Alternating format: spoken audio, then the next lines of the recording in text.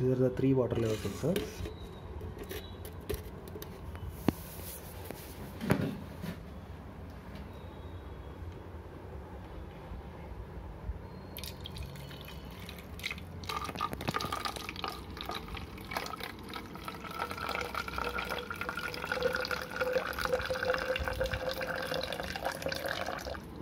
So when it touches the level 1, the status of the water will be level 1 and gate remaining closing.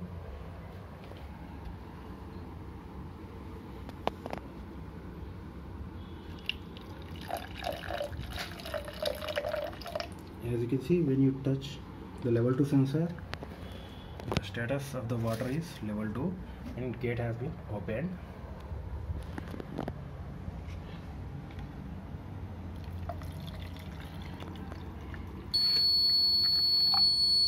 Now it is fully connected.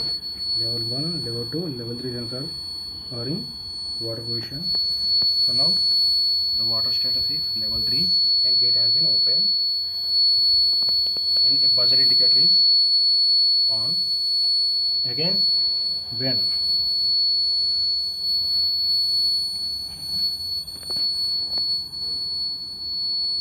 comes to level 2, again it will go to the level 2 and it will move.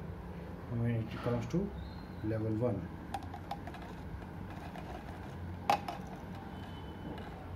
then it will automatically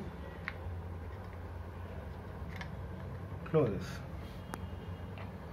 So like this, you can control the dam gate by using sensors.